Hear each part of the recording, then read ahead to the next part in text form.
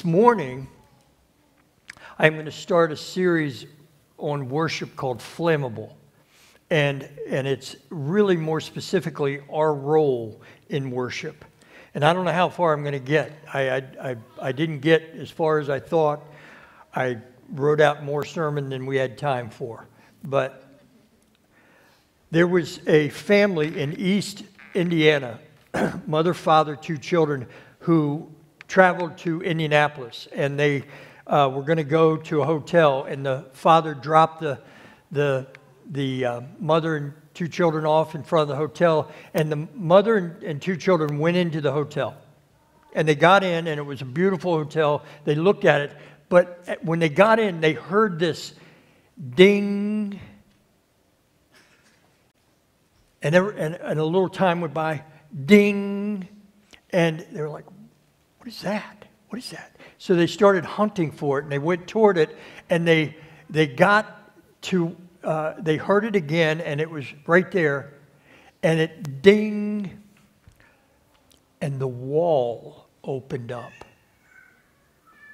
The mother was like, what is this? And then ding, the wall opened up, and people went into the wall, and the wall shut. And then new people came out when it opened. Finally, this old man comes up, and he's walking down, and he stands in front of the wall. He has a cane. He walks into the wall when it opens, and it closes. And when it opened, this good-looking, studly young man walks out. And the mother looks down at the kids and says, kids, go get your father.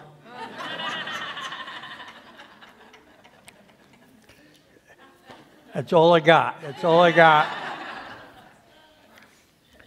Perspective matters. Perspective matters, doesn't it? My goal today is just to try to shift your perspective about worship just a little bit. Because how we see a thing shapes the way we think about it and we interact with it. When we have limited information about a subject, we begin to make up in our minds what we fill in the gaps, and we come up with our own conclusions about what it is. We know a little bit about what's happening, but with limited information, we start coming up with our own thinking about it. This is called perspective. And I remember one of my seminary professors telling us in class that your perspective always depends on where you are standing, where you're looking at a thing and how you're looking at it. And when it comes to worship, most of us have limited knowledge as to what worship really is. And it's evidenced by a person, George Barna is a researcher, and he wrote in his study called Experiencing God in Worship, he wrote this. He said, most adults will contend that a Christian has the responsibility to worship God. Most of us will contend that. However, when asked to define what worship is, 2 out of 3 adults are unable to offer an appropriate definition or description. He goes on to say this, even among those who consistently attend Christian worship services, the majority do not consider worship a top priority in their life. It may not necessarily need to be a top priority, but most do not even include it among a laundry list of top priorities. Let me break that down a second. What that means is that in this room right here, we've gathered for worship. That most of us, if we were asked the question, what do you do in your life to honor God? Most would never even mention worship. Barna goes on to say, most of the motivation among among adult Americans today for attending worship is to please and satisfy themselves, not to honor and please God. A.W. Tozer said, for large sections of the church, the art of worship has been lost entirely. And in its place has come this strange and foreign thing called the program. This word has been borrowed from the stage and has been applied with sad wisdom to the public service that now passes as worship. Today I want to break down what worship is. My goal is that you would be able to say, coming out of this, this is what biblical worship is. And then to be able to know what you need to do to prepare your experience and experience biblical worship. That is the section that I wasn't able to get to in the first service and maybe won't be able to get to, but I will bring it back. We do not see our modern day word worship until about the 13th century. The word actually comes from two words. Worth, which means to ascribe value to something or someone. And then the second word, ship, which is to deliver that value to the person, place, or thing. Our earliest biblical reference to not the modern day word for worship, but the ancient Hebrew word for worship is shahah. Shahah. It means to bow low. It comes from Genesis 18:2, which says this: Abraham looked up and saw three men standing nearby. When he saw them, he hurried from the entrance of his tent to meet them, and he bowed low to the ground. He shahah to the ground when he saw them. Abraham recognized that he was in the presence of the divine, and he had only one response. And that was to get on his face. As Christians, our perspective or the input that we have gotten most of our lives is that we are the most important thing going on. Me, mine, and my life. But when we say that we worship God, we must realize that our worship will always be about the value that we place on God, and whether we realize it or not, what we think of God. Worship is placing value on something and delivering on that value. It's why John Piper said this. Well, before I get to that, we worship all kinds of things. And I was thinking about that this morning. Yes, I did. I broke my tradition. I watched the Georgia-Texas game. I don't watch SEC games much, but I watched it and I looked at the people and I realized they are worshiping these teams. And if you watch any Sunday afternoon and you see people dressed up, I mean, they dress up. They are dressed up to worship their team. They value it. They place value on it, and they deliver it by having season tickets, and they are there, rain, shine, sleet, or snow. And the reason they are there to do that is because what John Piper says, worship is what we were created for. We were created to worship. It's just, what do you worship? What do you worship? He goes on, he says, this is the final end of all existence, the worship of God. And God created the universe that it would display the worth of his glory. And he created us that we would reflect it by knowing it and loving it with all of our heart, with all of our soul, mind, and strength. That we would give ourselves over to him. The church needs to build a common vision of what worship is, what she is gathering to do on Sunday, and scattering to do on Monday. There are two types of responses to God in worship. The first is the individual response. This is our personal worship. This is prayer and fasting and giving. Matthew 6 in the Bible is a chapter where Jesus speaks about some of these individual responses. Jesus was a master at perspective shifts to the group he was talking to. Like when he talked about prayer in Matthew 6, he said, when you pray, do not be like the hypocrites, for they love to pray standing in the synagogues and on the street corners to be seen by others.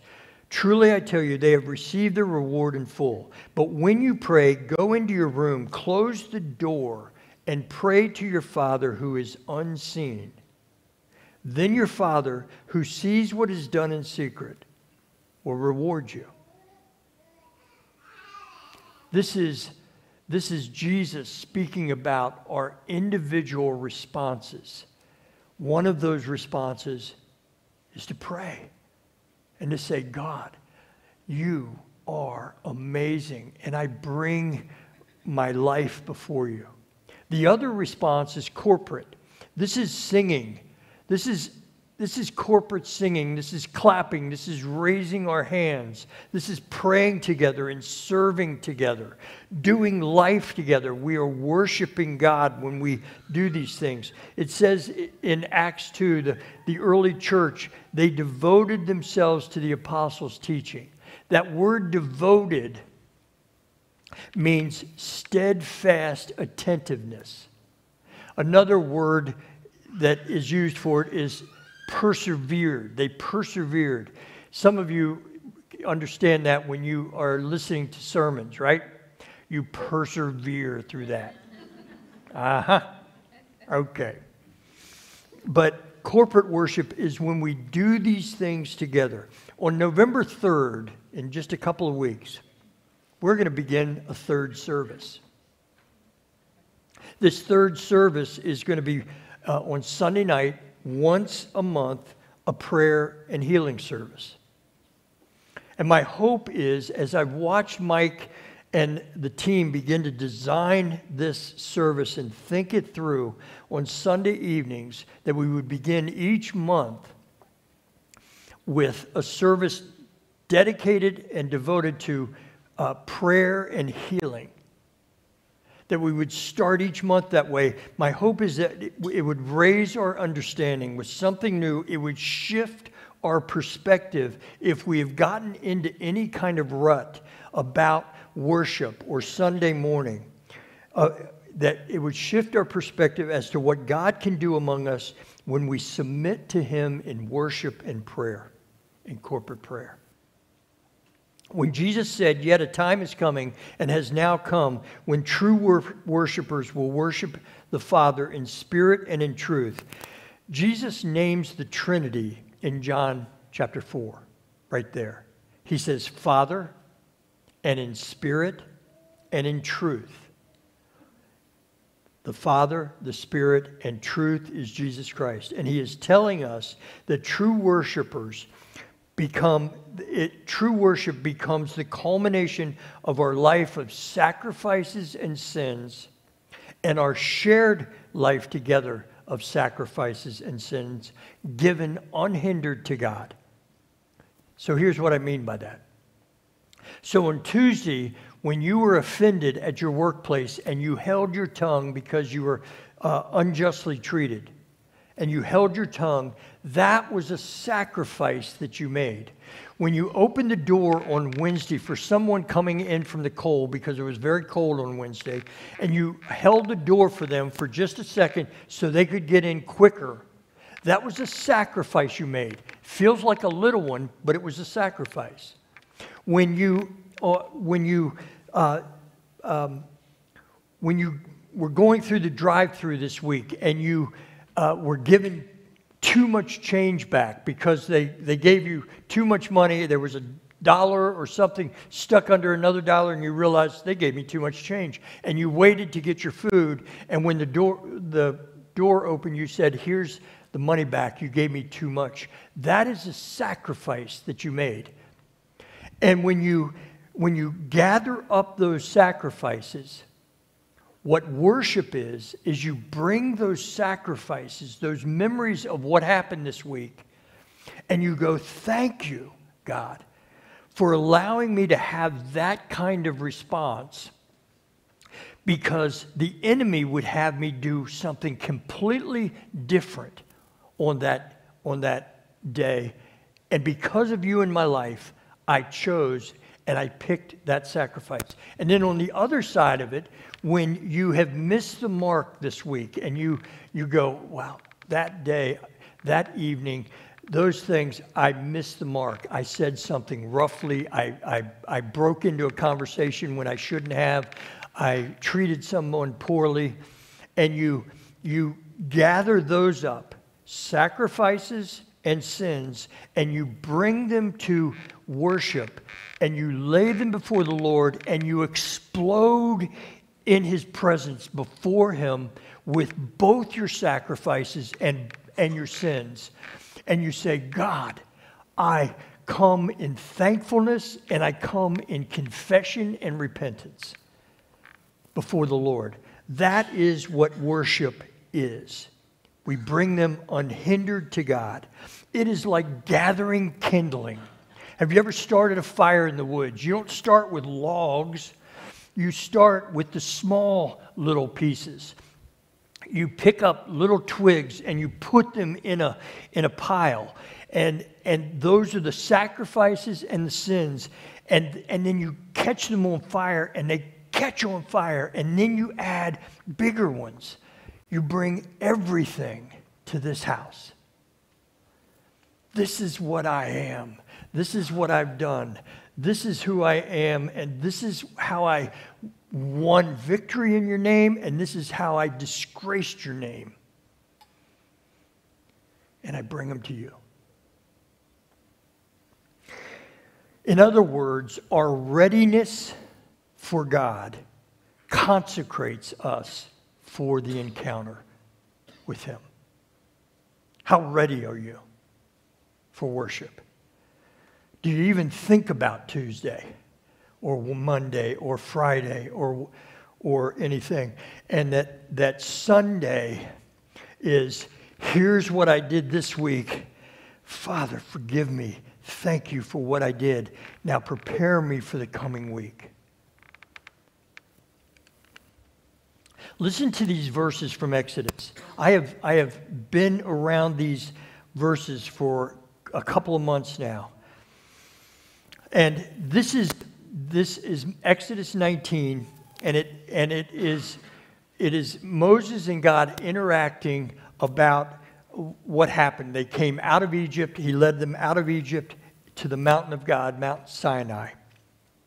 And it's one of the greatest moments in history because it still impacts us today. This is how these freed slaves approached God for the first time. It says this: on the first day of the third month after the Israelites left Egypt, on that very day they came to the desert of Sinai. After they had left Rephidim, they entered the desert of Sinai, and Israel camped there in the desert in front of the mountain. Then Moses went up to God, and the Lord called to him from the mountain and said, "This is what you are to say to the descendants of Jacob and what you are to tell the people of Israel." Now let me just stop there. God is serious about this. Has your mother ever called you by your middle name? Daniel Edward? Dan, that's a different thing. Daniel Edward, right? Say your middle names all at once. Well, that was interesting. God is saying to Moses, the people of Jacob, the descendants of Jacob, the people of Israel, he is trying to let Moses know, I want your attention here. I am calling on the descendants of Jacob and the people of Israel. He used both the names. You yourselves have seen what I did in Egypt and how I carried you on eagle's wings and brought you to myself. He got his attention, and then he said this. I want you to remember. I want you to remember what I did. Remember, I got you out of Egypt, and I brought you on eagle's wings. Remember what I did. So many of us come in here, and we have completely forgotten what we did on Thursday afternoon. But if you muster it, if you begin to live that way, if you begin to live toward worship, as if worship is the day of accounting and it's the day of preparation. It's a day where you go, what happened this week to me? Oh my goodness. And oh my goodness. Sacrifices and sins brought before the Lord. Then he goes on to say this. Now, if you obey me fully and keep my covenant, then out of all the nations you will be my treasured possession. Although the whole earth is mine, you will be for me a kingdom of priests and a holy nation. What God is doing here with Moses is he's making an offer. He's offering him something. He's saying, if you keep my commands, this is the way it's going to go. I'm going to make you into my people. These are the words you are to speak to the Israelites. So Moses went back and summons the elders of the people and set before them all the words the Lord had commanded him to speak. The people all responded together, "We will do everything the Lord has said." The phrase there in Hebrew means this, without a dissenting voice. I want you to picture our country right now. Just think of America. Is there any issue that we could bring before all Americans right now that our response would be without a dissenting voice? Everyone would say, yes. Anybody? I can't even fathom that in our country today. But in this moment, in Scripture, the entire nation of Israel said with one voice, without a dissenting voice, we will do everything the Lord has said. What they are saying is they are preparing themselves to meet the Lord. By the way, right here, I just want to say this. In a couple of weeks, it is time to vote. We need to get out and vote. No matter which way you vote, we need to do that for our country. We must. Then he goes on to say, the Lord said to Moses, I am going to come to you in a dense cloud, so that the people will hear me speaking with you and will always put their trust in you. Then Moses told the Lord what the people said. Of course he did. He said, they are with you, God. And the Lord said to Moses, go to the people and consecrate them today and tomorrow. In essence, get them ready. Get them ready. Have them wash their clothes to be ready by the third day, because on that day the Lord will come down on Mount Sinai in the sight of all the people. Put limits on the people around the mountain and tell them, be careful that you not approach the mountain or touch it, or touch the foot of it. Whoever touches the mountain is to be put to death. He was serious about this. They are to be stoned or shot with arrows. Not a hand is to be laid on them. No person or animal shall be permitted to live. Only when the ram's horn sounds a long blast may they approach the mountain. After Moses had gone down the mountain to the people, he consecrated them and they washed their clothes. Then he said to the people, prepare yourselves for the third day. Abstain from sexual relations. On the morning of the third day, there was thunder and lightning with a thick cloud over the mountain. and a very loud trumpet blast. Everyone in the camp trembled. When Moses led the people out of the camp to meet with God, they stood at the foot of the mountain. Mount Sinai was covered with smoke because the Lord descended on it with fire. The smoke billowed up from it like smoke from a furnace, and the whole mountain trembled. As the sound of the trumpet grew louder and louder, Moses spoke, and the voice of God answered him. And the people heard it. It wasn't an effect. It wasn't there's God because he opened the Red Sea. There's God because there was a plague brought on the Egyptians. Those are all effects of God's presence. God was descended on the mountain. Moses spoke and God answered him, and the people heard the voice of God. It was in that moment in history that all the things that had been said through Abraham up through Moses now were confirmed by the people. They heard the voice that Abraham had heard. They heard the voice that Jacob had heard, that Israel had heard, that Moses had heard. All the people heard the voice.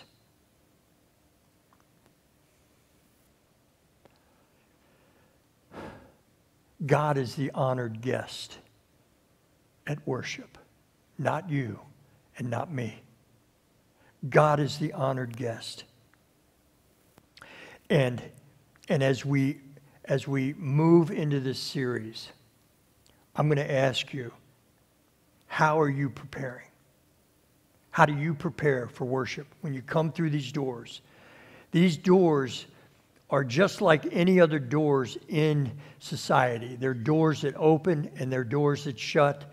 You come into a building that has lights and heat, but this is a different place because we are a gathered people and we're gathering together to hear the voice of God.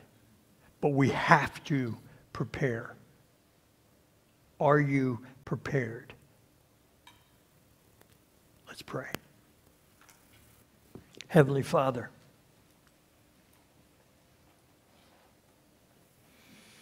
following you is not just about doing good things.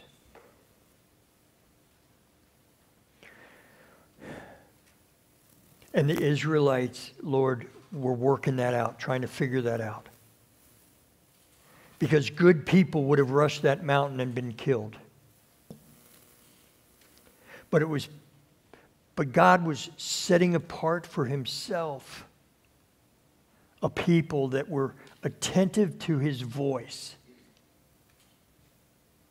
that would respond when his trumpet sounded and not before.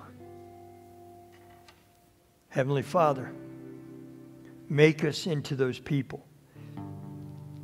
Even more personally, for the woman who's listening to me, for the man who's listening to me, have them say in their heart, make me into that person.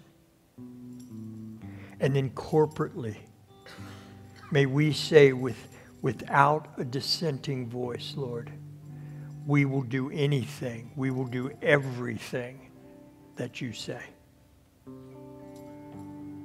Thank you, Father. In Jesus' name, amen.